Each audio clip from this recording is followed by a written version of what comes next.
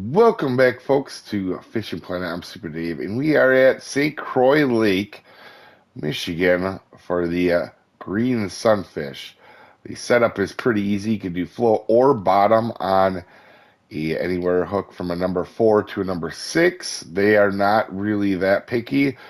And most of the times they will come out pretty quick. You could use bloodworms or semolina balls. And in this spot, you can also catch a golden shiner. So what you're going to want to do is spawn at till dusk till dawn.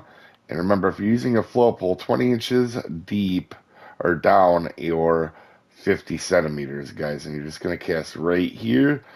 And this little bunch of markers I have for little fish.